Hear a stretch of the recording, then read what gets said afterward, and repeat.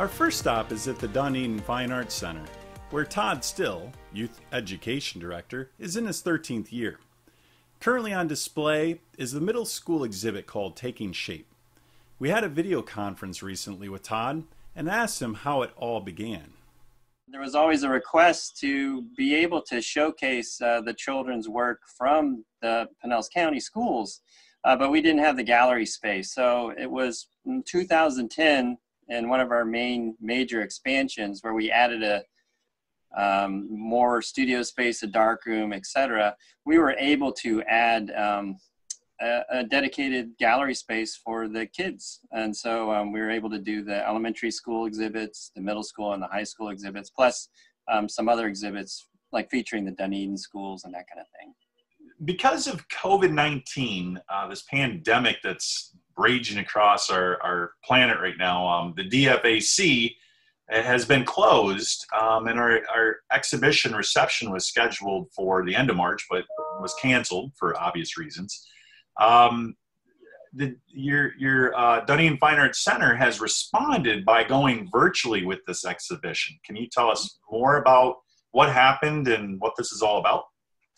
Well, we have on our website a page called The Art of Social Distancing, where we're featuring adult interest type things, where exhibits, classes, workshops, that kind of thing.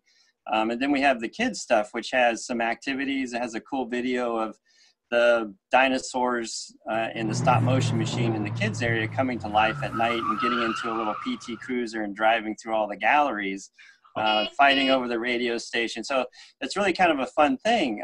What happened with the Taking Shape exhibit was we were able to get it actually up and installed in the galleries. We did have some people who were able to come in and enjoy and see it, but like you said, we had to close down. We closed actually a little bit earlier, middle of March. And which unfortunately, that's what we really look forward to, is the receptions and the smiling faces and the proud parents and the proud children and students. So it's greatly affected it, and I think it's kind of challenging for us because we do face-to-face. The Art Center really doesn't do online because it's that personal interaction. And I think the Zoom is great, but you still do lose something without not having the person in the room with you, where you can see their artwork and get feedback and have that kind of interaction. How many artworks are in this Taking Shape middle school exhibition? 72. Okay, 72. 72 pieces, and it is strictly the middle schools. And I think the awards, there's maybe 5 different schools, 5 different schools that had students that received the Artistic Merit or the Honorable Mention. And then how are the awards decided? Well, it varies from exhibit to exhibit. Usually what we do is we have our curator of exhibits. She will select the winners. Sometimes her assistant curator, he might, I've had my assistant who has more experience in like the early childhood backgrounds, and also with our weekend assistant who's working on her art degree. Sometimes they tag team it, usually because I'm involved in the selection process to some degree. I usually don't do that because I was part of selecting him to begin with. So trying to get somebody that has the artistic background and the eye. And it's really difficult because all of them are award winners, and on any given day you could walk in and go, well, these 6 should be the winners, and then the next day you could go in and say, well, these 6 should be the winners. And so it's really tricky.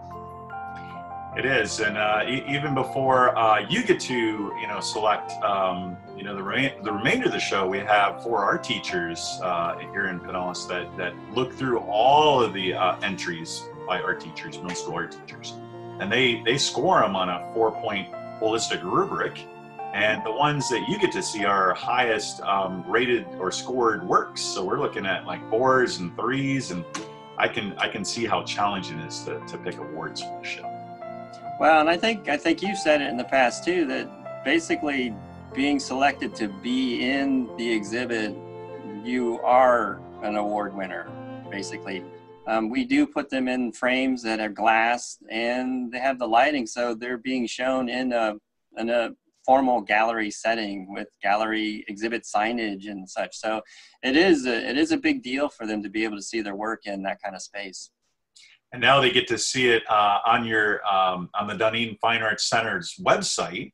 And we'll make sure we provide a link to that so that anybody interested can come visit online virtually and see the works